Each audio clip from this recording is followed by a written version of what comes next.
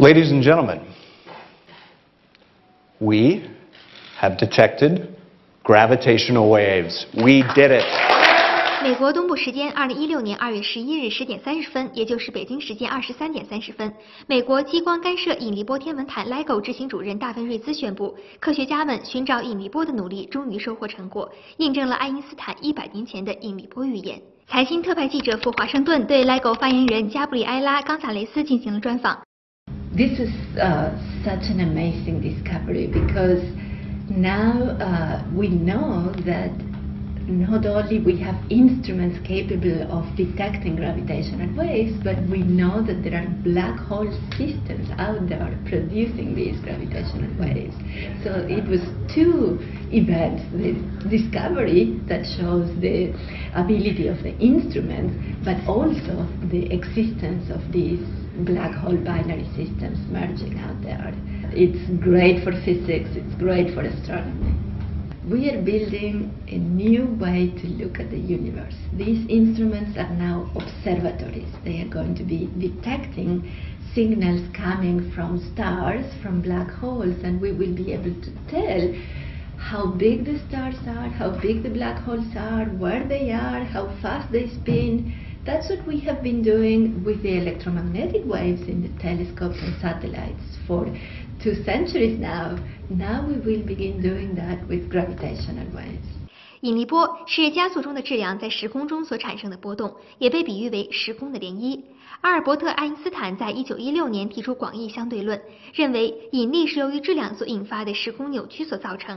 任何有质量的物体加速运动，都会对周围的时空产生影响，其作用的形式就是引力波。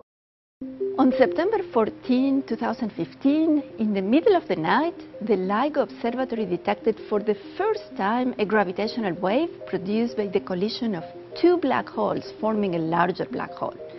The signal was seen first in the detector in Livingston, Louisiana, and 7 milliseconds later in the detector in Hanford, Washington.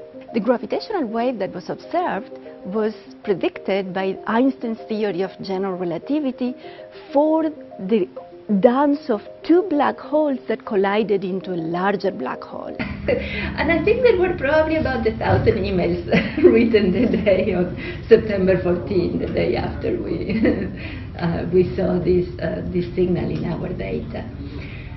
The day we saw it, it appeared in an analysis of the data that we do in real time, as close to real time as we can.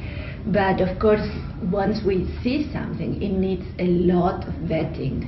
The code that produces it needs to be reviewed, the results need to be reviewed, the instrument needs to be understood. So that is what took months of very, very hard and intense work by more than 1,000 people.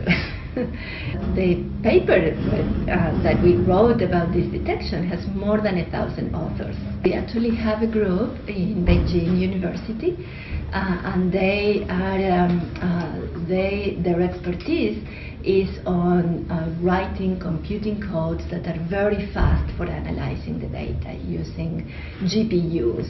They also do detector characterization. They also translate much of the information that we generate into Chinese, and that, as we know, there are lots of Chinese people interested in science, so that's very good.